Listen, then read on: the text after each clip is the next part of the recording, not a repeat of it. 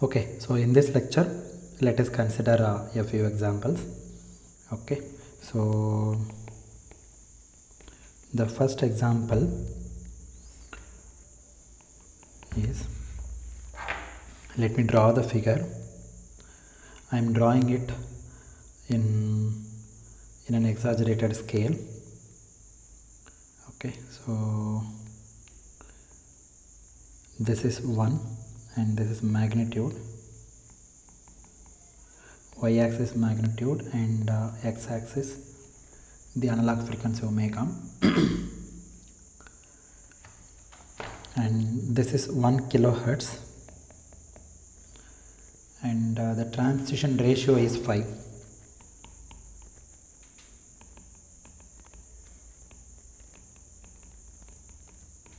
Okay, and there is a place where the stop band starts, and this is not given. Okay,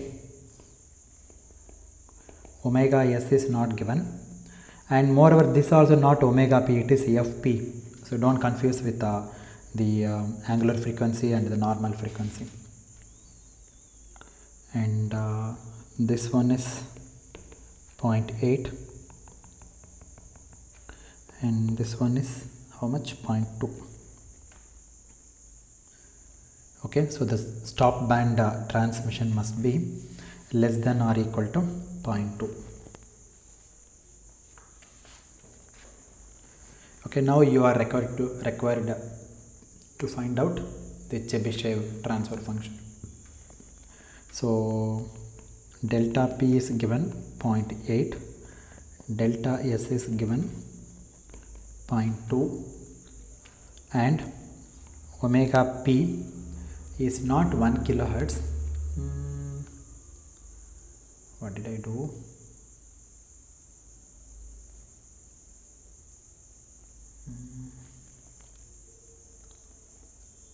One minute. I think I did not copy that.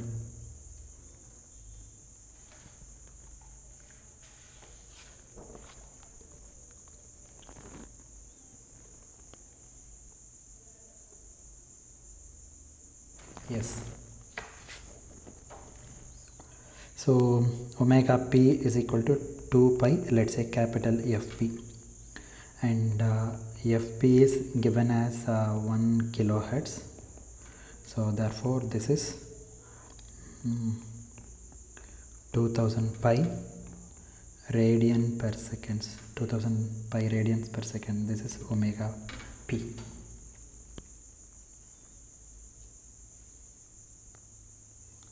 Okay, and the transition ratio omega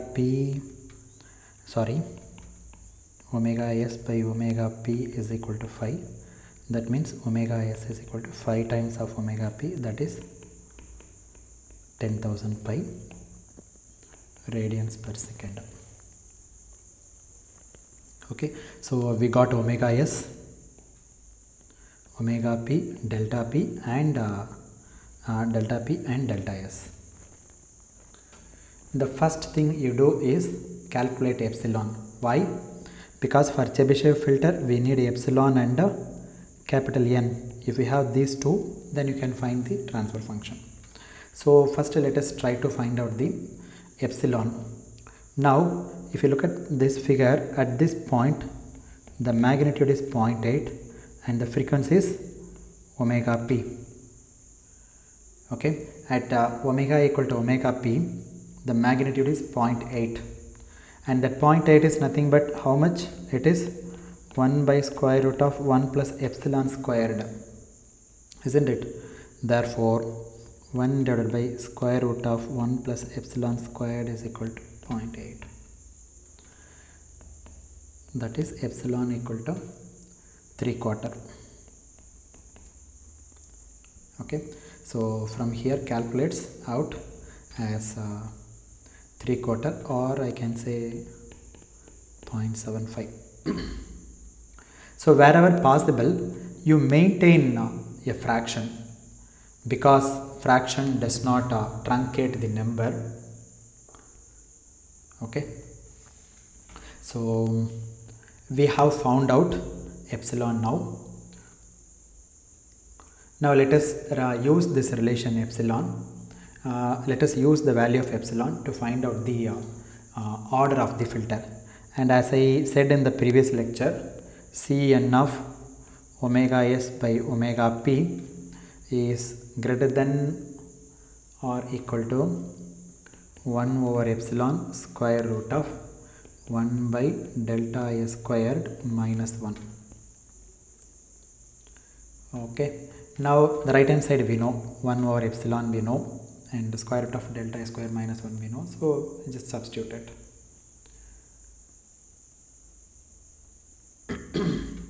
So this is 1 by epsilon means 4 by 3, and square root of delta s square delta is 0.2, so 1 by 0.04 minus 1, and this is 4 by 3 square root of 25 minus 1, and finally the answer is going to be 6.532. Please do verify this answer. Okay, in the left hand side, Cn of omega s by omega p is 5. So substitute capital N and try a few values. Now substitute n equal to 1. So C1 of 5, which is 5.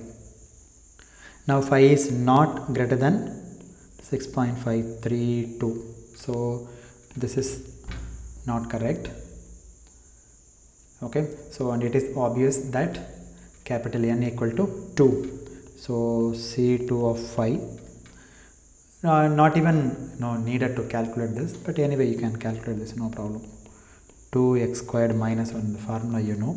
So 2 times 5 squared minus 1, 5 times 5 25, 25 times 2 50, 50 minus 1 49. So this 49 is obviously greater than 6.532. Now look at the scenario. In the right hand side I need only I have only 6.532. If anything greater than 6.532 I am okay, but the left hand side, if you look at the left hand side increases drastically to 49. See, initially it was 5, when n equal to 1 it was 5. It has a long jump from 5 to 49, but we can't help it. Okay, so we have to live with what we got it. Okay, so and with 49, C2 of 5 equal to 49, obviously the stop band will be much over satisfied. See, suppose if it is 7, okay, but I am taking 49, so that means you are over satisfying the stop band very nicely. Okay, stop band will be much over satisfied. Okay, because C1 of 5 is equal to 5 and C2 of 5 is equal to 49. So it is from 5 to 49, but there is no other way, right? If capital N is equal to 2, right, then you can immediately write HA of S. It is an even ordered filter. So HA of S, that would be equal to, the denominator would be simply a quadratic, right? S squared plus B1 omega Ps plus C1 omega P squared. In the numerator you bring all the denominator constants, so B1 and then C1 and then omega P squared. And since it is an even filter, the multiplication factor 1 divided by 1 plus epsilon square has to come in the numerator, otherwise the maximum value will not be 1. Okay, therefore the numerator would be simply C1 omega P square. I am sorry, why did I write B1? B1 will not come. Okay, because when you substitute S equal to 0, then this B1 will vanish, therefore don't write B1 in the numerator. So only C1 omega P square. Okay, and omega P is equal to 2 pi Fp, and Fp is given 1000 Hertz. You multiply, so this I think we have already calculated. 2000 pi radians per second. Okay, so therefore omega p is known. We need to find out the other two constants b1 and c1. For finding out b1 and c1, you have to find out first y suffix 2. Okay, so find out y suffix 2. I gave you the formula. First you find out y suffix 2. This is 1/2 square root of this formula, you know. Okay, just write down the formula and then calculate the value y2, and afterwards you can find out b1 and then c1. It's simply, you know, numerical calculations, one can do it. And c0 is the same as y2, but anyway we don't want c0 here. Okay, so you can find out all these values and substitute in this expression, and you can get the transfer function.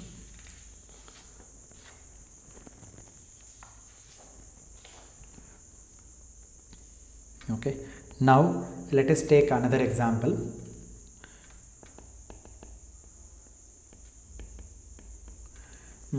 To bring variety into experience, now we take a more practical specs in decibels.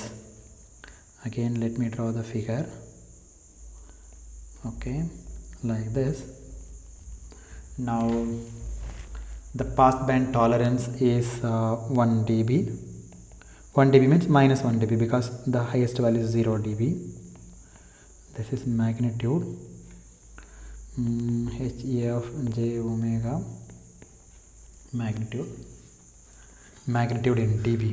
Okay, so y-axis is magnitude in dB, and this is angular frequency, capital omega. The passband extends to 1 kilohertz. Look at the unit. Okay, it is not in radians per second, it is in hertz. Therefore you have to convert into omega p is equal to 2 pi fp, that is 2000 radians per second. The stop band starts at again 5 kilohertz. Therefore omega s is equal to 2 pi capital F suffix s. So this is 10,000 pi radians per second. In the previous calculation, have I done correctly? I don't know. Yeah, because I was little confused. Did I write 10,000 or 1000? Okay. So omega s is known, omega p is known. Then the permissible stop band attenuation is minus 40 dB. Okay, so these are the specifications given now. So omega p 2000 pi radians per second, omega s 10,000 pi radians per second, delta p minus 1 dB, delta s minus 40 dB.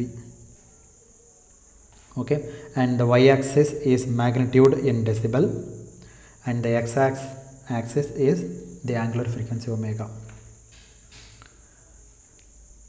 So the first thing you do is to find out this delta p and delta s in the ratio.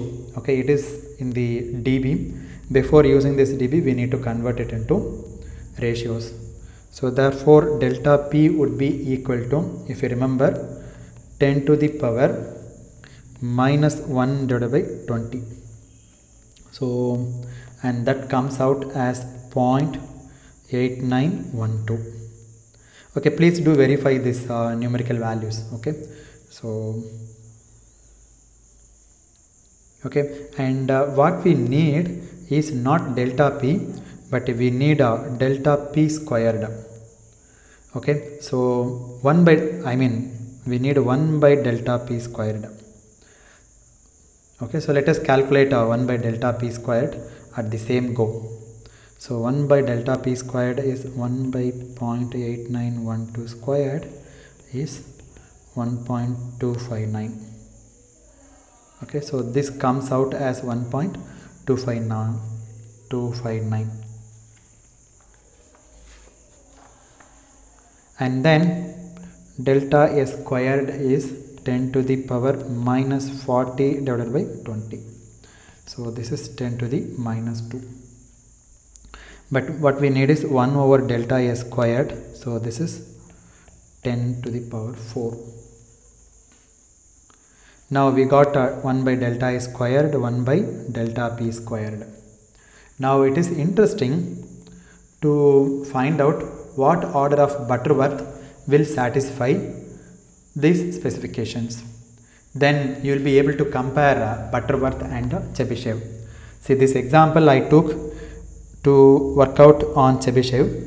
But before we move on to Chebyshev, let us try to find out the order which is required in the Butterworth filter, so that we will be able to compare the order requirement in the Butterworth and in the Chebyshev. So if I want to satisfy these specs by Butterworth, then the order NB has to be greater than or equal to log to the base 10 square root of 1 by delta A square minus 1 divided by 1 by delta P squared minus 1, and log to the base 10 omega S by omega P. So log to the base 10, 1 by delta A square is 10 power 4 minus 1, 1 by delta P square is 1.259 minus 1 divided by log to the base 10, this is 5, the ratio, transition ratio is 5. And now this within the square root, this calculates out as 196.5. Why do I need this? Because the same numerator I can use it for Chebyshev, but instead of log I will use cosh. Okay, cosh inverse. Okay, so just to calculate this value, so that no need to use this again and again. Okay, don't waste your time. And if you finally simplify this, then NB is greater than equal to 3.28. Okay, so this is exactly 3.28, and therefore NB is equal to 4. So to realize this specifications, I need a 4th order Butterworth filter. Okay, you can take some liberties in this calculation, but this liberty should not be abused. Okay, so in other words, if you had got a number which is 2.99 by making approximation, okay, see for example in this calculation I ignored this value. Okay, so I did not consider this one. Okay, I think you should admit that. Okay, this would not make a drastic difference here. Okay, so see 10 power 4 is 10,000 minus 1. So even if you don't consider this one, it is not going to make much difference in the order of the filter. You can verify that. Anyway, NB equal to 4. Now it's a 4th order filter. Once you know the order, then it's very easy for you to write down the transfer function. Therefore H suffix B of S, this B indicates Butterworth filter is, it's a 4th order, right? So 2 quadratic factors, A squared plus B1 omega CS plus omega C squared multiplied by A squared plus B2 omega CS plus omega C squared. In the numerator I have omega C to the 4. Now in this expression I need to calculate omega C, but omega C is not given in the calculation. Okay, so you have to calculate omega C. In Butterworth, this is the another complication. You have to calculate omega sub C, because omega P is given at minus 1 dB, but at omega C, what is the attenuation? Minus 3 dB. Therefore you need to calculate this omega C. Okay, now what omega c at which the attenuation is minus 3 dB. So you will have to find out that. So it's a very straightforward method, you can find out that. Okay, and the numerator would be simply omega c to the power 4. And I need to calculate b1 and b2. b1 is equal to 2 times sine of pi by 8, and b2 is twice sine of 3 pi by 8. So then b1 you got it and b2 you got it, and omega c also you can calculate. Then you can substitute everything in this expression. Finally you will get the transfer function for Chebyshev filter. Now let's see Chebyshev. So Chebyshev NC is greater than or equal to cos inverse square root of 1 by delta a square minus 1 by delta p squared minus 1 cos inverse of omega s by omega p. Now this factor we already calculated, that is something 196.5. So cos inverse 196.5, in the denominator again cos inverse of 5. Okay, so this cos inverse 5 is a transition ratio. So instead of using this formula, we use the following formula. Cn of phi is greater than or equal to 1 by epsilon square root of 1 by delta a squared minus 1, and this phi is the transition ratio. Okay, I think we did not calculate epsilon. Okay, so we have to calculate epsilon. Okay, otherwise we cannot find out the order. Now 1 by square root of 1 plus epsilon squared is delta p squared. Delta p is given. Okay, if you rearrange this, then epsilon is equal to square root of 1 by delta p squared minus 1. So this is square root of 1.259 minus 1 square root of 0.259. This is 0.508. Epsilon is 0.508. So substitute in this expression. Cn of phi greater than or equal to 0.508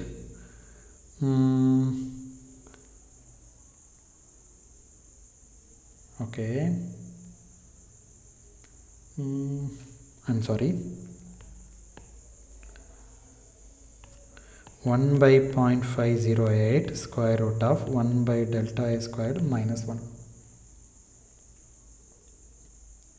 Okay, so I have considered, okay, this 0.508 I can write 0.51, but don't take this liberty. Okay, don't take up to 2 decimal places. Okay, go further and then do the calculation, otherwise you will face a round of error. Okay, truncation error will occur.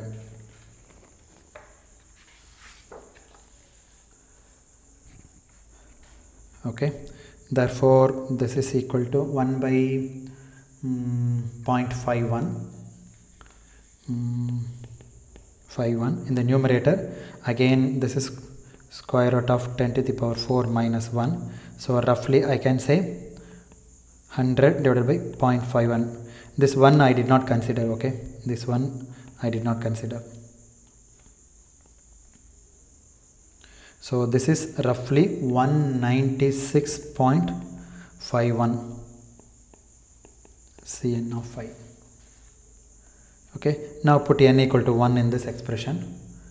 No question. Okay, so now we start with n equal to 2, because n equal to find C1 of phi is phi, right? So phi is much less than 196.51. Substitute n equal to 2.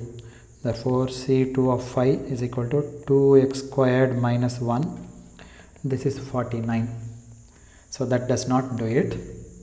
Put n equal to 3. Then C3 of phi, that is 2x C2 of x minus C1 of x. I have written the recurrence relation. So 2x 2x means 2 times 5, that is 10. C2 of x is 49 minus C1 of x is 5. So 490 minus 5, 485. In fact, no need to calculate this 495. Obviously, by looking at this expression itself, you will come to know that this is greater than 196.5. Okay, you don't even have to calculate this 10 times 49 minus 5, all those things. Therefore, compared to the Butterworth, Chebyshev uses a lower order. Okay, n equal to 3 here. See, in the Butterworth we need 4th order filter, isn't it? NB is equal to 4. But in the Chebyshev, the order is going to be NC is 3. Okay, so 3rd order suffices. And therefore it reduces the cost. Okay, that is, for the same specifications, the lower order Chebyshev does the job than the Butterworth filter. See, in the Butterworth filter we need a 4th order filter because the order is 4, but in the Chebyshev the order is 3, so order is 1 less than the Butterworth. Sometimes the order can also be identical. Okay, so the order can also be identical. The same order is possible in both the Butterworth filter and the Chebyshev filter. But in this particular case, the specifications are such that a lower order Chebyshev does the job. And once you know n suffix c, then you can write down the transfer function h suffix c of s. This c indicates Chebyshev. So we are going to write down the transfer function for Chebyshev filter. It is a 3rd order Chebyshev filter. Therefore, I must have a 1st order factor in the denominator, s plus omega p c naught multiplied by a 2nd order factor, s squared plus b1 omega p s plus c1 omega p squared, and bring all the denominator constants to the numerator. So this is one constant, omega p times c naught. You write down omega p times c naught, and then these two constants, c1 omega p squared. So instead of writing omega p and omega p squared, then you can write like this 3. Okay, so directly you can write omega p cubed.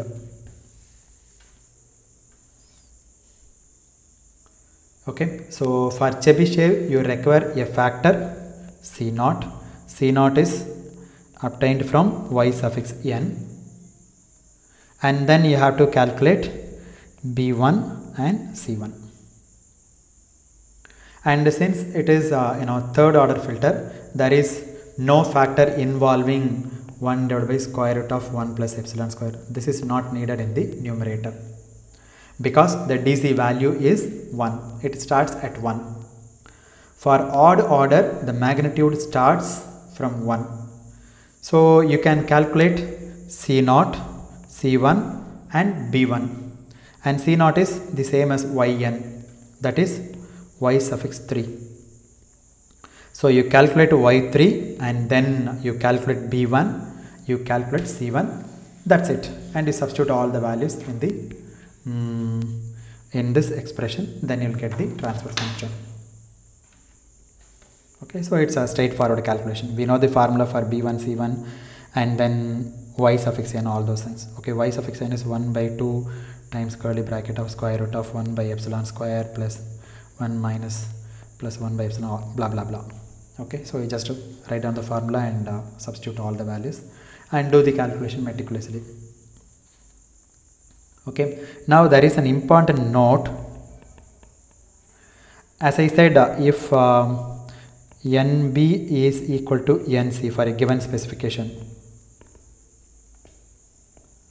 given specs, the order required in this Chebyshev is the same as the order required in the Butterworth filter.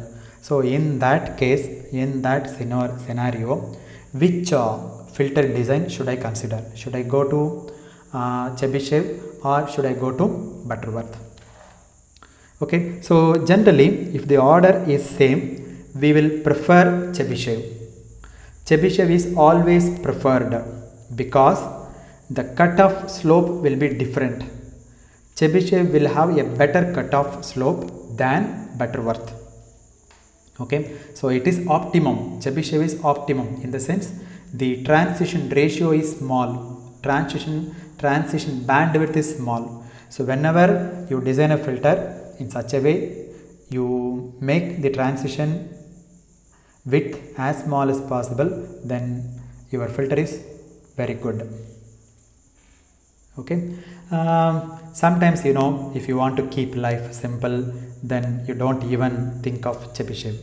You just design a Butterworth and the job is over. Like if it is 1 or 2 filter for a dedicated job, it doesn't matter. Okay, so you are going to make only 1 filter or 2 filters, then it doesn't matter which you are going to use it. However, in an industry they never fabricate 1 or 2 filters. Okay, because designing a filter requires a lot of engineer time to, okay, so it requires a lot of engineer time to design a particular filter, and therefore they produce in thousands if not 100,000s. Okay, so therefore we always prefer Chebyshev filter than the Butterworth filter. Okay, so that's it about Chebyshev. Okay, so with that we discussed the analog filter design using 2 methods. In general there are 3 methods. The first one is Butterworth and the second one is Chebyshev and third one is elliptic, but elliptic anyway we did not consider, and we considered only Butterworth and Chebyshev.